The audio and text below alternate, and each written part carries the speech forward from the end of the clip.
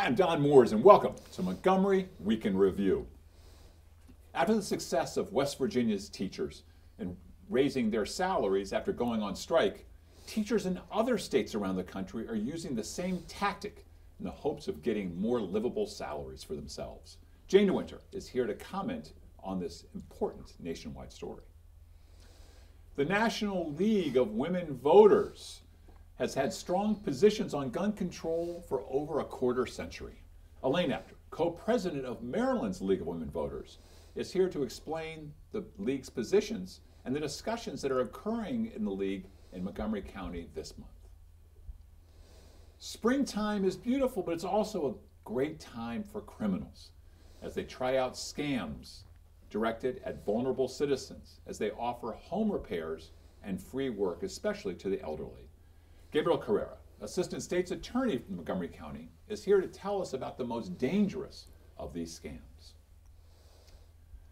The primary elections of 2018 promise to focus or feature ballots with enormous numbers of candidates. Oh, that paper that's going to be printed. It is probable that election judges will be busier than ever, as voters will be confused. Gilberto Zelaya from the Board of Elections will explain who can be involved in making voting smoother for everyone as he works to recruit everyone he can to be an election judge. How are you doing, Jane? I am well, thank you. Welcome back. Thank you. Education is your thing. Yes. Economist is what you were trained in. Striking teachers, looking for more salaries. That really is kind of the nexus of your interest and your training. Right. Well, yes, I won't say that I had striking. No, but in terms of economics, but, I mean, right, we're talking about exactly. the economic importance of teachers and being taken, really kind of right. And I was actually granted. surprised in trying to just get up to speed on this story, that nationally the average teacher salary has been completely flat since 1990. And teacher salaries have declined 5% since 2010. So we're talking about in relation to inflation. Right, in relation to inflation. So, I think if you were from Montgomery County, you might think that teachers have done, all right with, keeping up with inflation, Right. Except for some bumps during the recession, et cetera. But nationally, it's been tough. At the same time, we keep hearing these terrible stories of school systems not having enough money for supplies, teachers out of their own pockets doing buying those things in the classrooms. It's what a horrendous situation for these poor teachers. I was listening on the news the other day where teachers said, look, I'm working 2 and 3 jobs outside in addition to this, otherwise we'd be on food stamps in Oklahoma. Well, How is that possible? it's also, I would assume, a problem in recruiting teachers. Exactly. Just getting I new mean, and that's what teachers. they found, that a lot of when Oklahoma teachers were striking, they heard a lot of stories of people moving to Texas because the average salary for a teacher in Texas versus Oklahoma is more than $10,000 difference. Right. So yes, it's very difficult to keep teachers. And the other thing is that for all of these states where teacher salaries have been declining in real terms and education cuts, conditions are terrible. I mean, conditions when I mean like the furniture in your classroom is falling apart. Right. There's not enough staff to cover all of just sort of like the basic workings of the school. Your class size has probably gone way up. There were a lot of teachers that were interviewed that were saying that they didn't even have enough chairs. Saw one thing that was an illustration of a plastic chair that had 2 big cracks, and it was called like the cheek squeezer or something, because you sit on it and then you're basically attached to And it. that's going to be very difficult too, because there's this big movement about promoting STEM, because we're falling behind globally on the quality of students or professionals coming out of the school system. Of course, we're blessed in Montgomery County. We have exceptional teachers, but it's a national issue, and especially we're falling behind the 8 ball, and you have these schools that are falling apart and being untended to. It will affect us in the long run generationally as well. Right. Well, and these cuts, in addition to really impacting the number and the quality of teachers and whatever, it has a huge impact on the education of students. In Oklahoma, most of the rural areas have gone to a 4-day school week to save money. It saves electricity and whatever, not having to heat the building. It's going to save bus gasoline and bus repairs, because you're only running the buses 4 days instead of 5. But you know, you lose out on education, and then you think of the impact on the family, is that if your parents were working, what do you do with that? Exactly. Your child now on that 5th day. You know, this reminds me of some of the arguments that were present when the Department of Education was created, or HEW and then Department of Education, that we have a responsibility nationally for these kids who are falling behind in different places. Why should Montgomery County do so well in Mississippi? That was a big thing, the kids in Mississippi. Well, we're now with an administration, states' rights is huge. Is this something that the nation should care about, or is this something that just, hey, Oklahoma should take care of itself? Well, I think that we're all invested in making sure that kids are growing up and learning something, because as a nation, it certainly doesn't do us any good to have half the children in, you know, the country growing up and not really being able to read. You know, they might not live in your state now, but you might be moving there. You might, you know, you might have a business, be trying to find people to work. I mean, I think it's pretty clear education is a public good that we all are invested in. About a minute to go. Even in Montgomery County, that we say is doing so well, housing and for a teacher to really live in Montgomery County can be a hardship. And very quickly, I want to throw in, because it's so important, is the League of Women Voters is having a school board forum on April 25th at Gaithersburg High School. And these are the people that are going to work with your budget and repairing things. And the Board of Elections will be there registering voters. And registering voters. So, you know, it really is. It comes down to local, and you want, you know, good school board. 10 seconds left. So I just wanted to say, I do think that some of like what we would say is like the labor action and the fact that there have been these demonstrations and strikes and walkouts and whatever, I think that ties into what's going on nationally on just a whole number of issues, that this seems to be the time to get out in public and express your feeling view. Empowered. Yes. Get some things done. Well, Jane, I hope you feel empowered to come back. I will. Surprise on this story. Thanks. Elaine Apter, welcome back. Hi, she gave us a great lead-in, didn't she? Well, I'm not sure what the lead-in was versus you just seizing the thing and stepping on it. We turn from education to gun control, and Jane sort of foreshadowed a little bit of this by saying that it's linked. The actions here, think that in labor, linked with what's going on around the country and standing up for gun control. League of Women Voters has been out ahead of the entire country in talking about this. So what started the League's concern about guns? Well, it was interesting because the positions came about in the early 1990s, and it was semi-assault weapons were beginning to come in, but the main thing was handguns and Saturday night specials. Saturday night special was a cheap handgun that you could get and just run out, and it was usually used against a spouse or somebody that you were enraged with. You could run out and get a gun and shoot somebody. And this was really most of the problems that, at least publicly, with guns. And so the League looked into it, and they were for a ban on Saturday night specials, but they also came up with the position that assault weapons, semi-automatic and handguns, really their proliferation, and that's probably one of the key words, was a detriment to citizens and could harm citizens of the country. And so the idea was that there should be some controls. There should be background checks. There should be like a 5-day waiting period.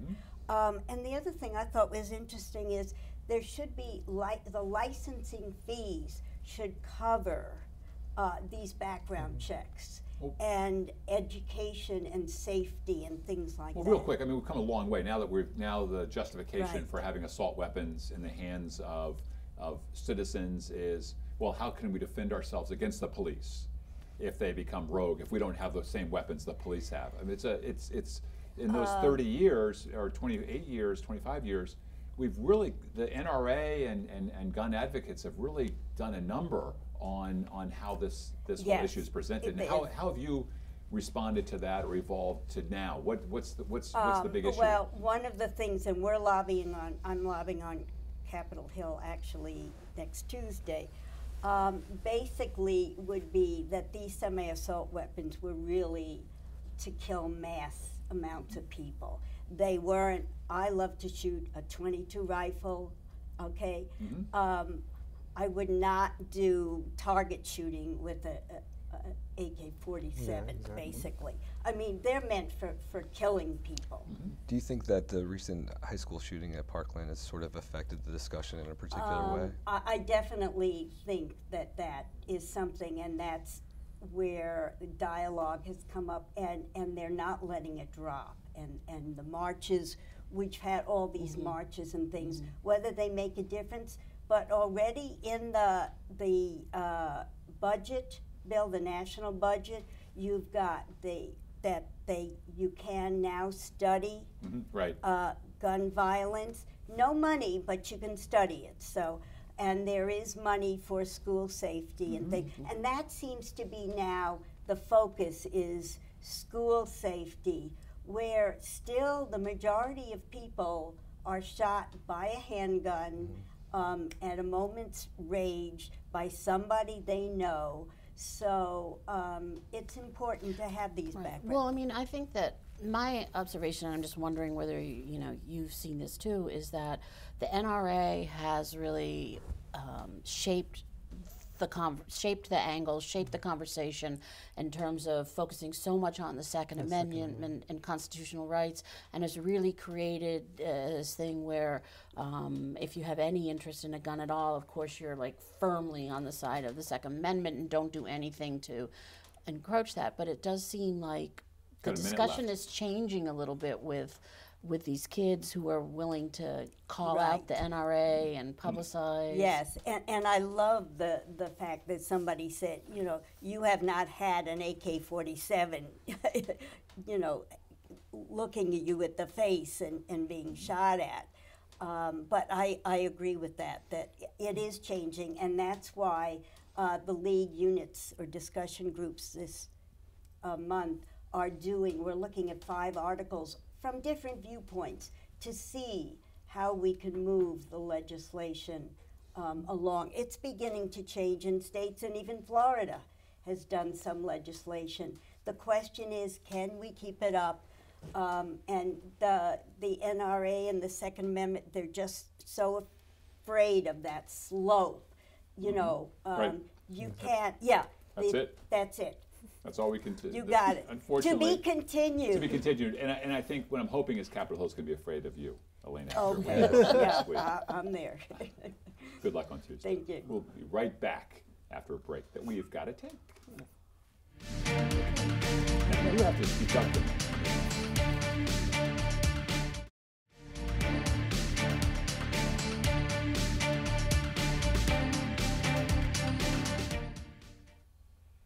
And we're back now, out of great respect, Mr. Assistant State's Attorney. Welcome here. Thank you. So tell us about what this issue is. What's we talked in the opening, folks coming in from different parts of the region to take advantage of the elderly and vulnerable in our community? I mean, basically, it's unlicensed contractors that are coming up from usually around Culpeper, Virginia, and they come to Montgomery County, and they target especially elderly individuals, people with diminished capacity, and do work that doesn't need to be done, is shoddy and ineffective, and they charge insanely exorbitant fees for this work. Now, there's a title or there's a group name for these folks.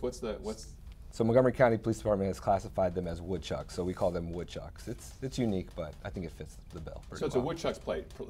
So they're coming in. So how do they identify their marks? Basically, they'll go through affluent neighborhoods, look for not a lot of children around. They'll look for wheelchair accessible ramps to homes. They'll even case areas to see if people are alone, and look for handicap signs in the car. It can be identified in a bunch of different ways. Sometimes if they're lazy, they'll just go and knock on doors until they find someone.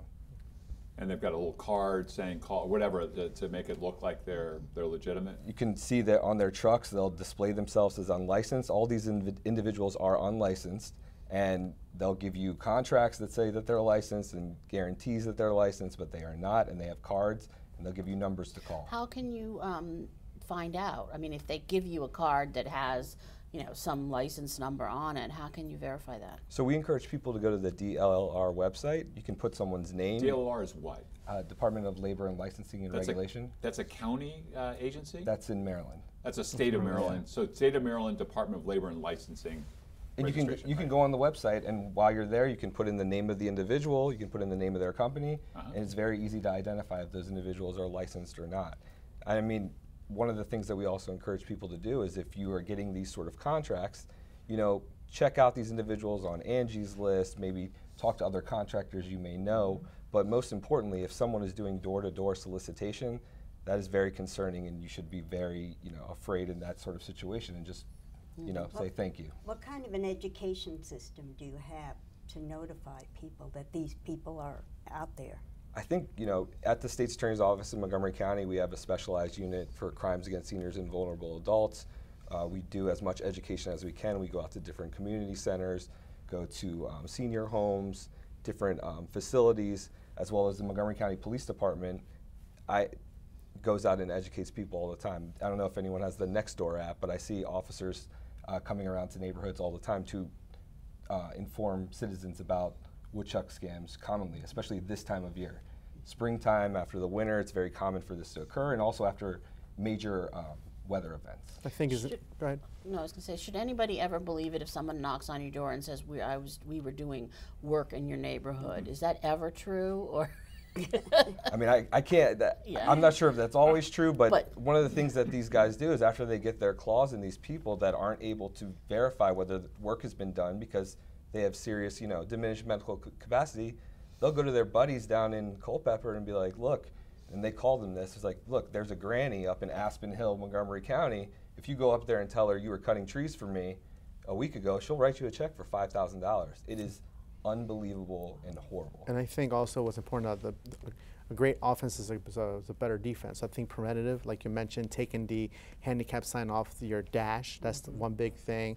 What other tips could you give individuals so they don't get, you know, targeted? I think one important thing especially is, you know, like sometimes, you know, if you live in the neighborhood and you have someone that comes up to you, if you know other people in your neighborhood, maybe call the police and say that there's someone walking around, I verify that they're unlicensed. I think that can be effective and maybe help someone out who doesn't have the resources or capacity to do it themselves. Okay, so treat our neighborhoods like a village. Right, I think that's a great suggestion. I mean, there's a bunch of things that's preventative. You know, don't write checks to individuals, write checks to companies. They'll have a third person that's there just to cash checks for them so they can sort of separate themselves from the fraudulent scheme. Also, basically, like I said before, go on the DLLR website, verify if they're actually licensed, and just be vigilant. And if you have family members that are elderly and live alone or maybe isolated in some way, do your best to monitor their bank accounts and see if there's irregular spending. Thanks for coming. Thank you for having me. Give our best to the state's attorney and tell him that we think you're doing a great job. Awesome. Thank you so much. Thanks. Yes. Your Excellency. How are you? Dr. Z is in the house. How are you? How are you? How are you? So, are you going to come and just like moan and complain no. that you don't have enough election judges? Yes, you know me, the wah wah. So you would think with 700,000 registered voters that we would have individuals spilling out of our side of our windows or facility. It's not like that. What's interesting, our delegation, you know, the primaries over the summertime. It's kind of one of those pinpoint spring break work. No, let's do the summer break. And so it's challenging. Even my Future Vote program for our youth, out of 1,500 vacant available slots, I only filled so far 500. And it's similar to the election judge. People are not available, and they don't know what's going on over the summer because school has been extended to the 15th June of June. 24th, right? So the election is June 26th. June 26th. And so because they extended the school to the 15th, people are like modifying their summer breaks, and now we may not be here. And so I think it's important that individuals know that we need you. We need you have to live in Maryland, be registered to vote. And we're doing a big push at the high schools. Actually, I came from Rockville High School, so we're able to recruit 12 young individuals to serve as election judges. They registered to vote. We did a big wave in early fall in 2017, and we registered and recruited over 1,300. Now, it doesn't mean that they'll all serve, and we're doing the second wave. So we're looking at our election judges because the weekend generation judges, they're getting older in health, the stamina working 15, 16, 17 hours is not there.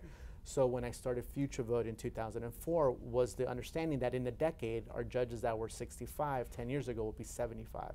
And so the students have been a blessing. And so I think it's very important that we need all individuals from all cohorts, and we need them today. People can learn about this and go to a website, right? Yes, everything's on our website. And what's that website? 777vote.org. They could also call our hotline, which is 240-777-8500. But it's a very simple process. You have to be registered to vote. There's an online quiz that you will need to take. It's open browser, so it's not like you're cheating. You just read the materials and answer the multiple choice questions. The question is, name all the Democratic No, candidates no, for no. council at No, large by alphabet? No, maybe like what time do the polls open? 7 a.m.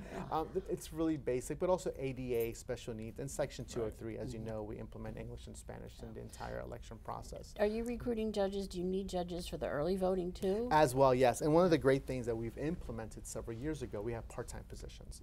So we do have positions like openers, closers, greeters. So there is an availability to serve 8 hours. In the morning or in the afternoon, evening, to facilitate that participation. Alcohol served? No, unfortunately no. but People might be wondering, is this a volunteer thing that you do? It's a volunteer, but what's interesting, there is a stipend. So it ranges from $75 to $250 depending on the position. Students also can earn up to 25 SSL credits because they need 75 to graduate. So they earn 25 per election or up to $210. So when you tell a student who's a 17-year-old, a rising senior, well, I can make $420 volunteering, yeah. But you have to be registered to vote, attend training, do the quiz, serve, and 5 weeks later, we will mail you a check to your home address. So we're always looking for candidates, individuals to serve. No, we're not looking for more candidates. We're looking for more volunteers. Candidates. But for So you're not discouraging people from running for office. No, I never said that. Democracy's Yeah, exactly. Democracy is #1. But what's important is to all our voters, we do mail your sample ballot. So on your sample ballot, we'll have all the contests and the multitude of candidates. So do your research before you vote on election day or early voting. We have 11 early voting sites. We've added 2 new ones, which is one is in Wheaton, I'm having a blank. St. Catherine's and La Brea, which is the Claridge Room, because the school doesn't exist anymore, but the social hall is still there. And then also the other one is the Sandy Spring Fire Department, which is Station 40. There's another Sandy Spring, which is Station 4. That's not the one, it's Station 40. But we will be sending information to all our voters. And don't forget the League of Women Voters Voters Guide and Vote 411. Exactly, that's a People great might resource. not know. I mean, Less than a minute left. What exactly does an election judge do? So what they do is they help check in voters if the individual has bilingual skills in Spanish or a multitude of beautiful languages that we have in the county. They could help that individual assist them. They help them if they need some assistance during a provisional process or explaining what provisional voting is. We have a paper ballot, but also we have a ballot marking device for individuals who are maybe functionally illiterate, blind, or they forgot their glasses. They can't read the ballot. So the judges, we will give them hands-on training. They will help individuals with their process from A to Z, and we need a lot of individuals to help Most out. of all judges, and we get to the couple, isn't the main reason they're there is to ensure that this is a fair Yes, process? we want to have, our goal is to have a transparent, fair, and effective election day and early voting. We're going to make that happen by getting more judges. Please do. You're out there. Thank you. You all, thanks for this great discussion. Really appreciate you being here, and thank all of you and the viewing audience for joining us for this week's edition of Montgomery Week in Review. I'm Don Mooers, inviting you to join us next week at this very same time.